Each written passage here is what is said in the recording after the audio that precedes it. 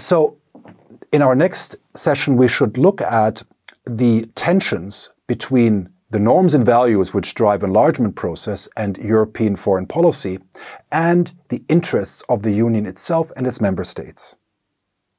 So there are the values of the European Union outlined in Article 2, which emphasize issues of rule of law, human rights, and so on. And there are, of course, interests of the European Union which dictate its external and internal policies. Now, when it comes to the Western Balkans, over the years, just to give some illustrations what those interests entail, one could name migration.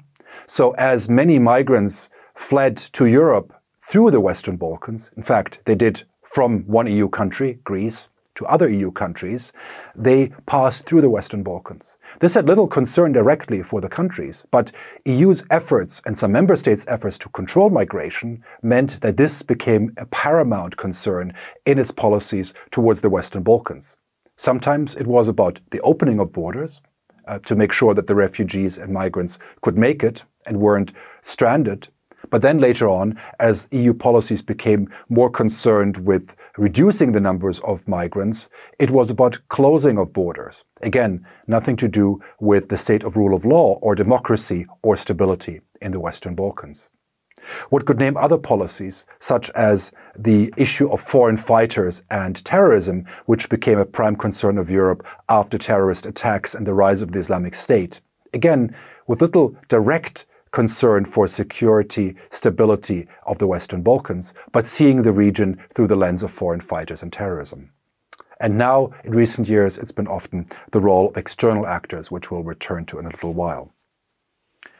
Now, when it comes to these issues of interests, the European Union is not a single actor. In fact, it is based on a complex number of different actors who have different interests, and they pursue them in the Western Balkans as they do elsewhere.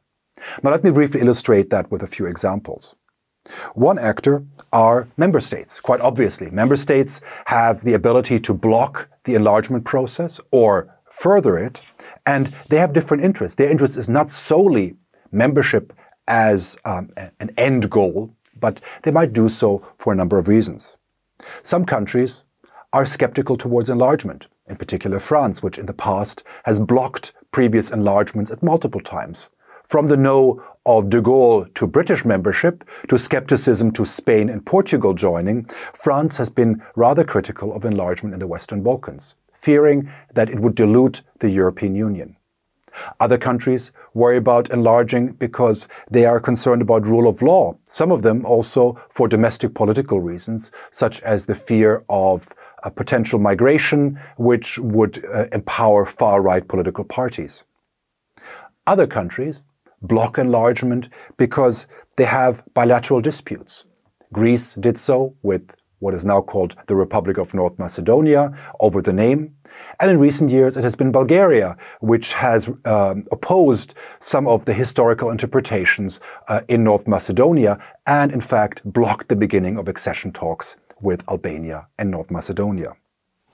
Austria has also been engaged, again, more supporting enlargement, but sometimes also to ensure that migration policies are adjusted.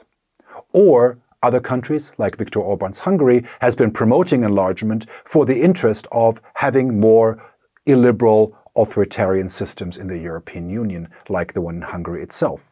So you can see that member states pursue, oppose or block enlargement for very different reasons, very little to do with the norms of the European Union itself.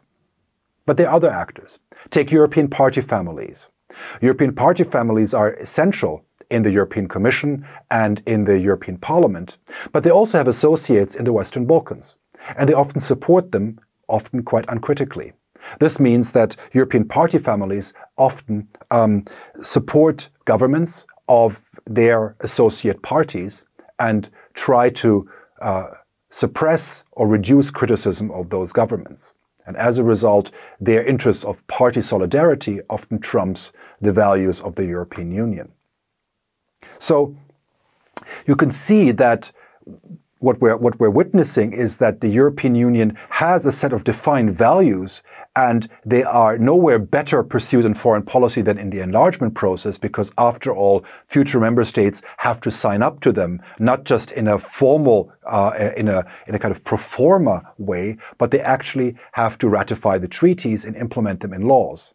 Yet at the same time, this process is not just driven by a technocratic alignment of laws and the formal commitment of the future member states to the norms, but is also driven by specific interests of the European Union, its member states, and other actors which make up the European Union and its policies.